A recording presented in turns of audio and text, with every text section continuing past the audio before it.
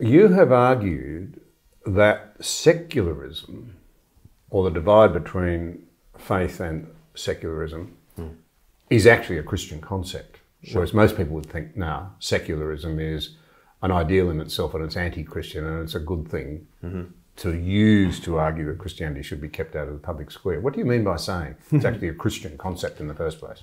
It's another one of those things that you recognize that Christianity is the air that we breathe, because we think it's natural to divide the world into the religious and the secular. That's not the way. That's not the way ancient peoples thought. It's not the way that modern non-Christian peoples think.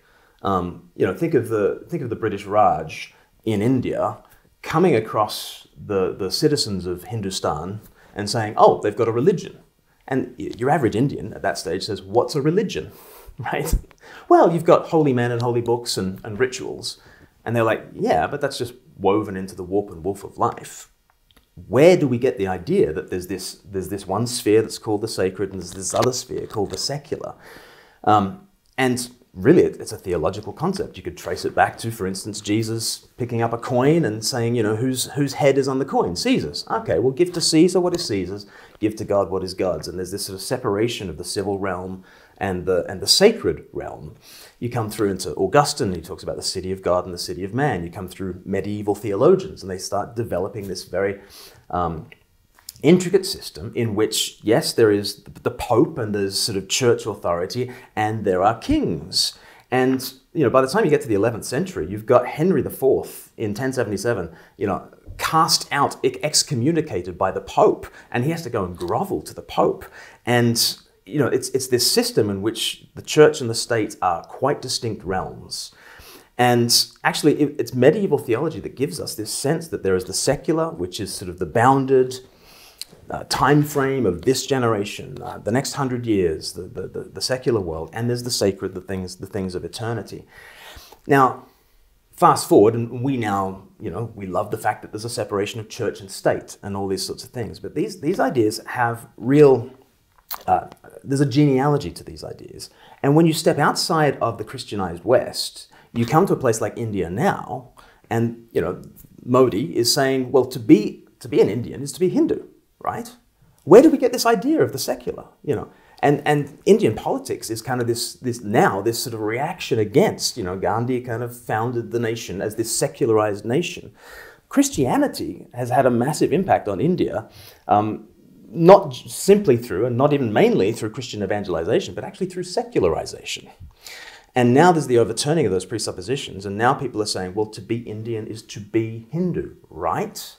And with what logic are we going to answer that claim? Or you come to Turkey and Erdogan, and to be Turkish is to be Muslim, right? And with what logic are we going to answer that claim and say, oh no, you're a secular ruler and people can have their private religious beliefs? Where do we get those ideas from? They absolutely come from a very Christianized understanding of things. And even to talk about Christianity and religion, and even to talk about secularism, is to talk in a particularly Christian register. So you're painting a picture, essentially, if I can put it this way, that the two, Christianity recognises, if you like, the place of the secular, the place of the sacred, but it doesn't argue for a moment that they should not cross-fertilise. They should work cooperatively, yes. Whereas today they're set up as opponents. Yes, yes.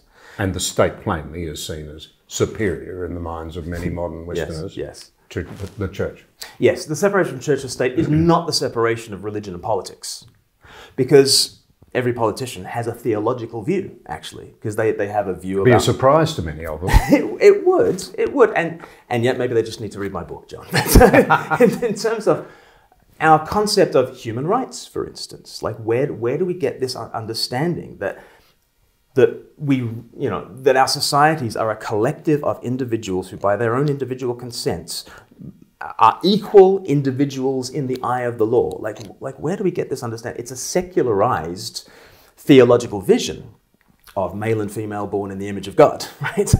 From Genesis chapter 1. And to even have these most basic ideas about freedom and equality and progress and compassion is to be immersed in profoundly theological concepts, even if we've anonymized the theology, even if it's invisible to us. We are carrying on theological conversations. And I often say the culture wars are people are just hurling Bible verses at each other. We've just forgotten the references. That's why we really need to get back and That's become an interesting educated. thing to say. To be informed by the scriptures, yeah. Yeah, we don't know where a lot of our precepts, even detailed ideas, come from.